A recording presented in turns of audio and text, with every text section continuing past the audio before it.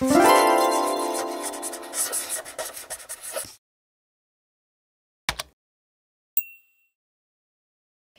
this is going to be the fastest tutorial ever. I'm going to show you how to color drop one single color onto an object in Nomad completely.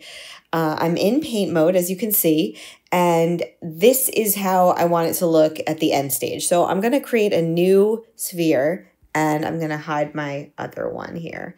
And now I'm going to validate that, and it looks good. So let's make sure that you're in paint mode. I'm going to turn symmetry off on the left-hand side.